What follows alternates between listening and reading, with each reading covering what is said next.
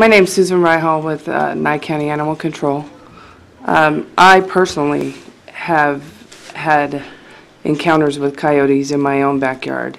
I had 5 coyotes trying to attack my horse, killed all my chickens, and 3 of the coyotes proceeded to try to take a chicken that I had in my arms. In other words, I had to fight these animals. They were not afraid of me, and it was only when I hit one of them hard enough to where I heard it did they actually leave.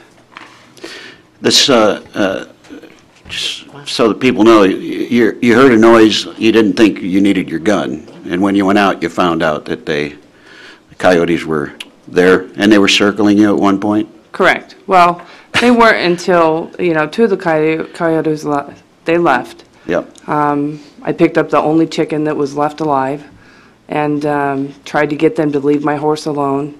And when they left the horse, they turned their attention on me. And my dogs are pinned separately from my livestock, so the dogs were of no use other than letting me know that something was wrong out there. I appreciate that. Thank you. I can't give you accurate numbers because we don't record these.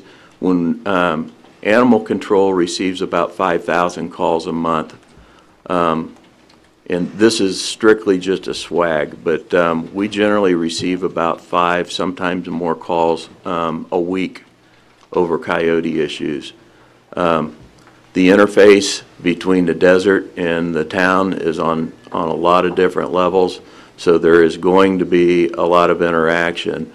In years past, to date, I don't believe we have ever had anybody physically bitten by a coyote. However, that being said, it is not abnormal at all that small pets in particular are victimized by the coyotes. Either an attack, kill them and leave them, or more frequently, kill them and take them. That was called for the vote.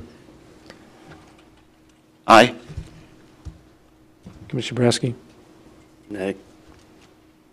Commissioner Wickman? Aye. Commissioner Cox? Nay.